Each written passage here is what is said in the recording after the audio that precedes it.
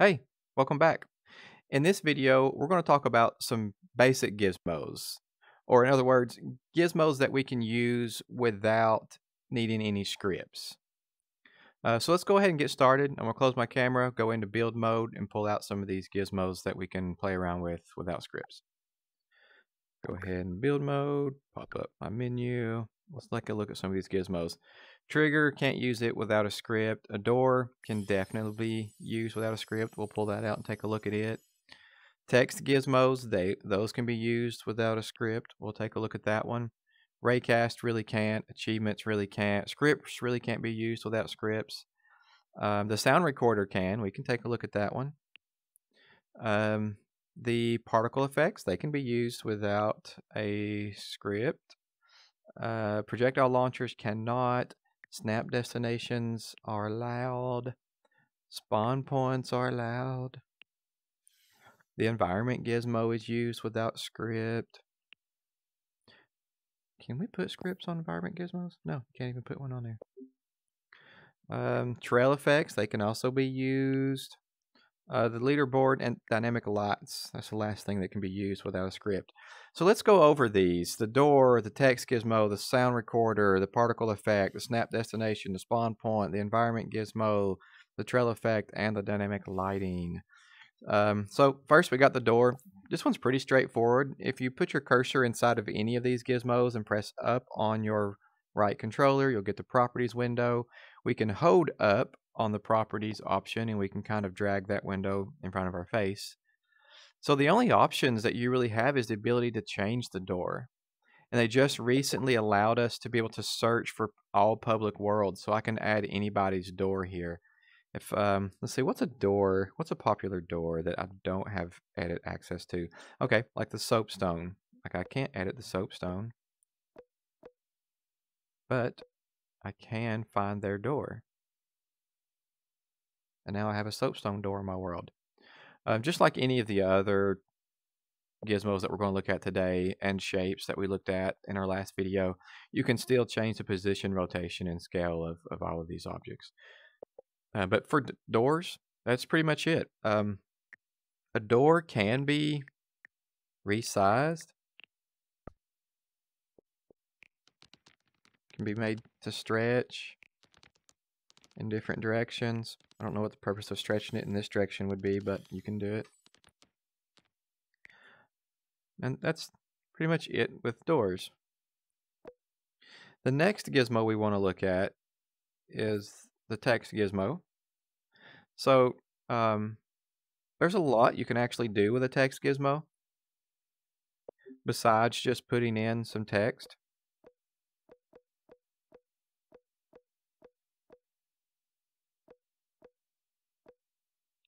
We could size and shape and twist and turn and stretch. You can also turn off auto fit, and you can set like the size of the text manually. And you can set whether or not it's visible text or not. One last thing I want to say about text gizmos is if you come into the asset library, there is a text asset from VidU right here. So these are some additional ways to format your text gizmo, and I would encourage you to come in here and take a look at these and get familiar with basically how to use them. So let's take one for example. One common one that we use right here is line break. We use this a lot. So the same with any of these options that you have. If you were to come in here and say put in the line break code, which is less than BR greater than. Now when I hit enter, it puts my text on a new line, and that's what a line break would look like. And that's what any of your text are really going to look like when you start adding formatting to them. So the next one we have is the sound recorder. So obviously we can play any sounds it's recorded, or we can make a recording of our voice. Hello, testing, this is a recording. Hello, testing, this is a recording. I can turn loop on. Hello, testing, this is a recording. Hello, testing, this is a recording. We can set whether or not it's supposed to play when the world starts. We can adjust the volume and we can adjust the pitch, just to show you what pitch sounds like. Hello, testing, this is a recording. Hello, testing, this is a recording. Let's put a loop on that. Hello, testing, this is a recording. Hello, testing, this is a recording. Hello, testing, this is a recording. Hello, testing, this is a recording.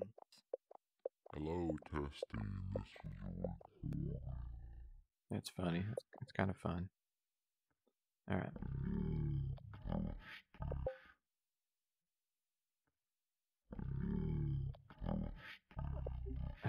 Okay. Sometimes you have these things. There we go. Interface sometimes will fall out of sync with what's actually happening. You saw how I just fixed that, closed it, and reopened it, and I could stop it. Also, we can set whether or not this is a global sound, which means can the entire world hear it? If not, we can set a minimum and maximum distance that people can hear. So if a minimum distance would be at which point the sound volume starts to fall off, and that would be meters away from this object. And we can test this if you want to. Real quick, just to show you how this works, I'm going to put up 2 of these right here. And we're going to use them to mark some measurements. I'm going to pull one out this far, and then I'm going to pull one out this far. So if we open up the property windows on this one, we can see the Z on this is scaled to nearly a 3. So let's just make it an even 3. And then it's here, we're at 6. Let's just make it an even 7. I'm going to use my snapping that we talked about yesterday. I'm going to make sure that this is lined up with the center of my sound recorder. So I've got one at 3 meters and I've got one at 7 meters. Let's set this to 3 as our minimum and 7 as our maximum. So at 3 meters, we should start to hear the volume fall off. At 7 meters, it should be completely inaudible to us. I'm going to go ahead and speed this up a little bit, play it, put a loop on it. Testing, this is a recording. Oh, testing, this is a recording. So at here, we hear it just fine. Hello, testing, this is a recording. And if I pop over here, Hello, testing, this is a recording. we can tell it's getting further away. Hello, testing, this is a recording. And if I fall off this block, I can no longer hear it. Hello, testing. Hello, testing, this is a recording. And that's how the minimum and maximum distance works on a sound recorder. Again, it's record or it's playing without the stop button. That's great. I wish they would fix these things. Anyway, that's okay. I mean, it's not a game breaker. You can work around it. The next one we have is ParticleFx. So you can set these to, again, play on start. So when the world starts, the particle should start playing. We can also set the particle to loop, which means, I guess the default particle effect is a puff of smoke. And basically, it's just going to continue to puff that smoke repeatedly until we tell it to stop or turn off the looping. You've got some other options here. Well, so there is the poof smoke. It's also default and has its own option, which is weird. Spark hit. That's what that looks like. Hit ring. That's what that looks like. You can scale this, and you can scale all of these. I don't know if scaling in a particular angle. Oh, look at that. It does. That's pretty neat. It didn't scale it in that direction, though. It did scale it this way for us. So those are things you can play around with to get different effects that you might be looking for. Let's look at some of the others. You got the hit ring, smoke trail. So like a rocket or something. Let's see, confetti burst.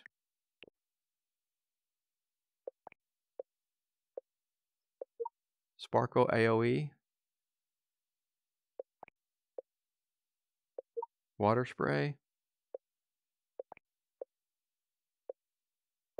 Water burst.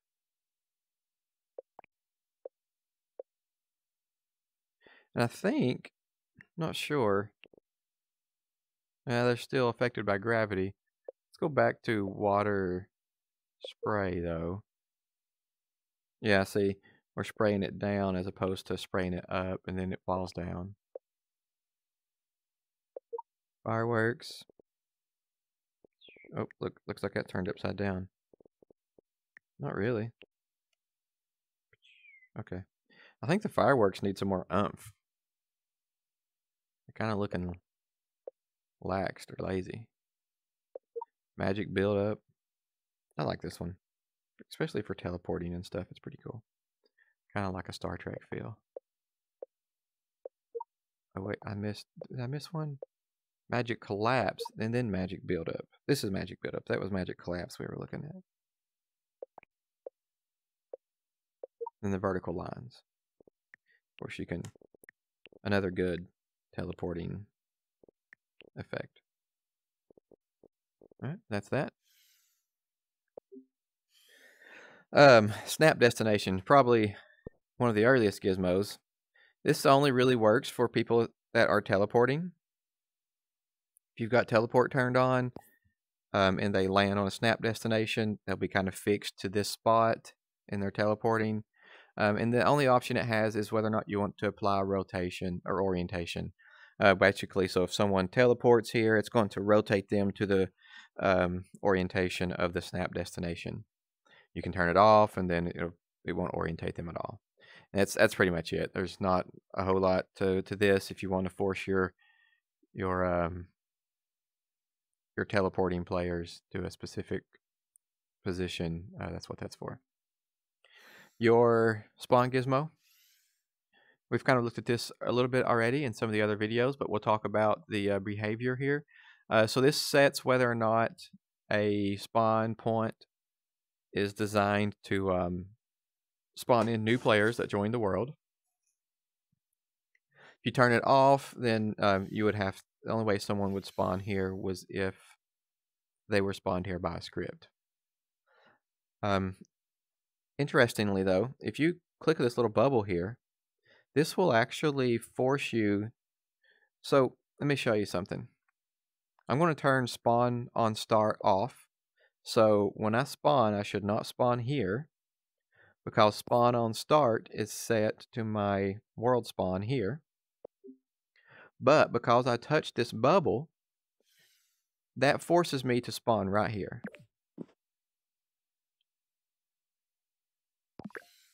If I turn the bubble off, because I'm not spawn on start, I'm going to spawn over here. If you have multiple spawn on starts, you're going to spawn randomly. And you can set whether or not this sets the position only. So this is basically the same thing as saying apply orientation. So you can set whether or not it forces the rotation of the character when they're spawned here. And anytime a player is spawned in a particular gizmo, they will be subject to that gizmo's gravity and speed. By default, gravity is 9.81, speed's 4.5. But if I was to change these and spawn here, my speed's going to be really fast. But if I was to spawn on the other one, I think I spawned on this one still. Turn spawn on start off. There we go. Now I get my speed back because the other gizmo is set to the normal speeds. And that's it for the spawn gizmos. I do apologize. I'm not going to be able to show you the environment gizmo, unfortunately. But I can show you the particle TrailFx. So again, we've got the play on start. Basically, does it trail when we start. Why'd you not trail just now? Oh, it is trailing, I think. It's just really small. Make everything bigger.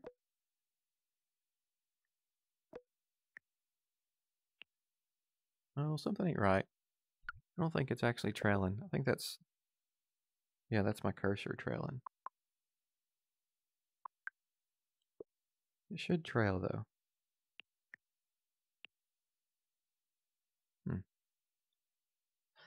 What if I pull out a new one? Will it trail? Yeah, so there's a trail. And we're still trailing. Let's get rid of this one. It doesn't seem to be behaving properly. Okay, yeah, he's working okay now.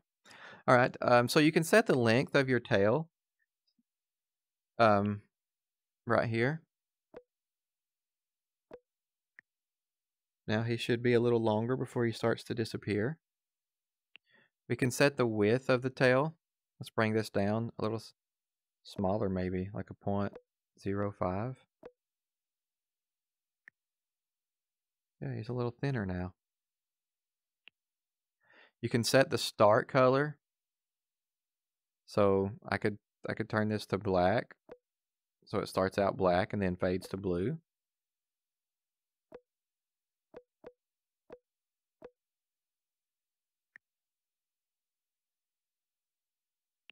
Of course, you can set that in color too. There's some presets. You got a simple tail. It looks like this, just kind of square.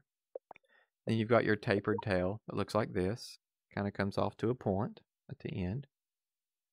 And of course, the ability to stop the preview.